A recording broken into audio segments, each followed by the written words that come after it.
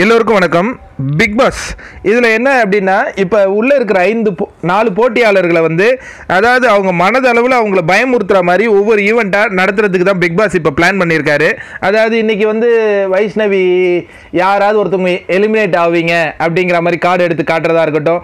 இது போல் வர எல்லா நிகழ்ச்சியிலையும் அவங்க மனதளவில் ஏதோ ஒருவேளை நம்ம 4 பேரில் ஒருத்தவங்க ஃபைனல் ஸ்டேஜுக்கு முன்னாடியே எவிக்ட் ஆகிடுவோமோ அந்த மாதிரிலாம் கூட அவங்களுக்கு மன ரீதி அளவில் ஏதாவது ஒரு ப்ரெஷரைஸ் கொடுக்கறதுக்கு வாய்ப்பு உண்டு. ஆனால் 4 பேர் ஃபைனலைஸ்ங்கிறது எந்த வித மாற்று கருத்தும் கிடையாது.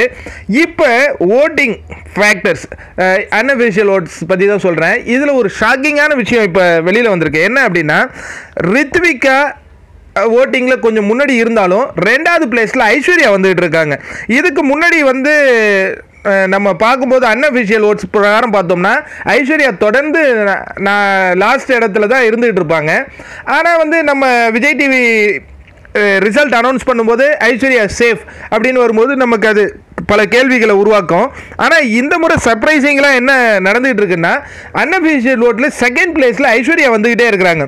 அவங்களுக்கும் விஜயலட்சுமிக்கும் ஒரு மிகப்பெரிய காம்படிஷன் இருக்குது ஓட்டிங்கில். ஆனால் ஜனனி ரொம்ப பின்தங்கி இருக்கிறாங்க.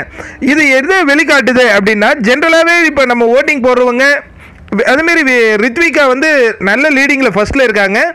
ஐஸ்வர்யா அண்ட் விஜயலட்சுமிக்குள்ளே மிகப்பெரிய போட்டி இருக்குது ஓட்டிங்கில். ஜனனி ரொம்ப பின்தங்கி இருக்காங்க. இது அன்அஃபிஷியல் ஓட்டிங் ப்ராசஸ் தான். இதுதான் ஒரு 80% ரெகுலர் ஓட்டிங்லேயும் ரிஃப்ளெக்ட் ஆகும். ஏன்னா அன்அஃபிஷியல் ஓட்லேயே அவ்வளோ பேர் ஓட் பண்ணுறாங்கன்னா கண்டிப்பாக அவங்கெல்லாம் ரெகுலர் ஓட்டிங் ப்ராசஸில் ஓட் பண்ணுவாங்க, அதில் மாற்று கருத்து இல்லை.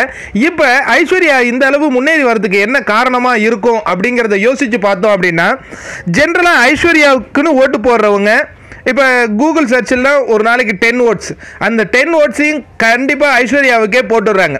ஆனால் இதே ரித்விகாவுக்கோ விஜயலட்சுமிக்கோ ஜனனிக்கோ போடும்போது அது பிரித்து போடுறதுக்கும் ஒரு விதத்தில் வாய்ப்பு இருக்கும். ஏன்னா சப்போஸ் ரித்விகாவுக்கு 6 ஓட்டு, விஜயலட்சுமிக்கு 3 ஓட்டு, 1 ஓட்டு ஜனனி, அந்த மாதிரி போடுறவங்களும் இருக்கலாம். ஆனால் அந்த பக்கம் ஐஸ்வர்யாவுக்கு ஃபுல் ஓட்ஸாக கிடச்சிக்கிட்டே இருக்க.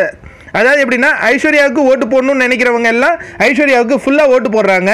சில பேர் ரித்விகாவுக்கு ஓட்டு போடணும்னு நினைக்கிறவங்க ரித்விகாவுக்கும், ஜனனிக்கு ஓட்டு போடுறவங்க ஜனனிக்கும், விஜயலட்சுமிக்கு ஓட்டு போடுறவங்க விஜயலட்சுமிக்கும் போட்டாலும் சில பேருக்குள்ள ஒரு டைலமா இருக்குது. இவங்க 3 பேருக்கும் கொஞ்சம் நல்ல கேரக்டர் இருக்குது அப்படின்னு சொல்லிட்டு இந்த 3 பேருக்கு உடச்சி போடுறதுக்கும் வாய்ப்பு உண்டு.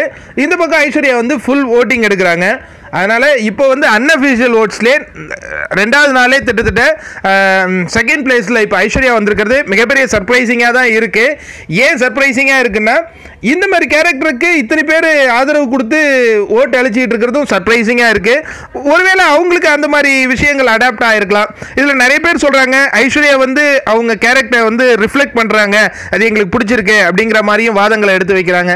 எது எப்படியோ இருந்தாலும் நம்ம ஒவ்வொரு நாளும் ஓட்டிங் ஃபேக்டர்ஸோடைய நிலவரத்தை சொல்ல வேண்டியது நம்ம கடமை. ஏன்னா தொடர்ந்து இவ்வளோ நாள் நம்ம சேனலில் பிக் பாஸ் பற்றி ரிவ்யூ பண்ணதுனால இப்போ எனக்குன்னு ஒருத்தவங்க ஜெயிச்சா நல்லாயிருக்கும் அப்படின்னு இருக்கும். ஆனால் அதே மாதிரி தான் ஒவ்வொருத்தவங்களுக்கும் ஒவ்வொரு எண்ணங்கள் இருக்கும். அதுக்கேற்ற மாதிரி தான் ஓட்டிங் ஃபேக்டர்ஸ் ரிஃப்ளெக்ட் ஆகிட்டே வந்துகிட்டு இருக்கு.